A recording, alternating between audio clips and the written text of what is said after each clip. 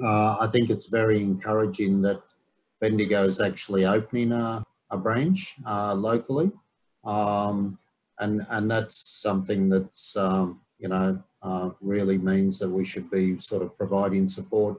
Can I ask you one question? As a community bank, if there was one or two significant points of difference from the other mainstream banks, what would it be?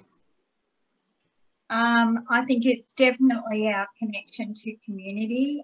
What we find when we open community banks is they become a hub. They actually bring communities together. And when you think about what we're all dealing with at the moment with COVID, a community bank actually builds connection with communities, brings people together. By people moving their business to Bendigo Bank, they are adding value back to that local community.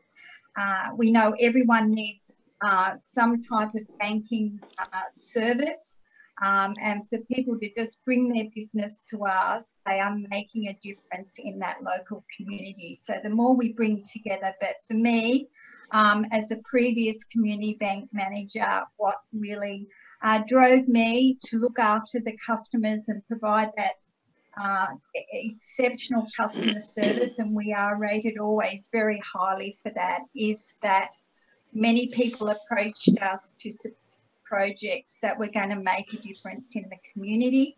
And I always had to think, how am I going to keep working really hard, bringing new people in to do their business with us so we could actually facilitate those projects. And they're significant projects because the bank nationally has 320 locally owned community banks who have given in excess of probably now around $250 million back to local communities.